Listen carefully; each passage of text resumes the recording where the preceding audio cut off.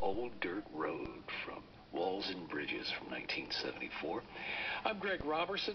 I want to shine the spotlight on a fabulous guitarist, a man who is turning 80 today, Albert Lee. You might remember him from his band Heads, Hands, and Feet that made a few records in the early 70s, but he would also work with Eric Clapton in the late 70s, spend a lot of the 80s playing with the Everly Brothers, and he replaced James Burton as Emmylou Harris' guitarist in the Hot Band back in the 70s and made quite a few records with her in the 70s and 80s. I put together a set of songs that feature Albert's guitar playing. We'll hear him on lead vocals and guitar with Eric Clapton, captured live in concert in the late 70s. We'll get him on guitar with Dave Edmunds after some Heads, Hands, and Feet in the deep tracks.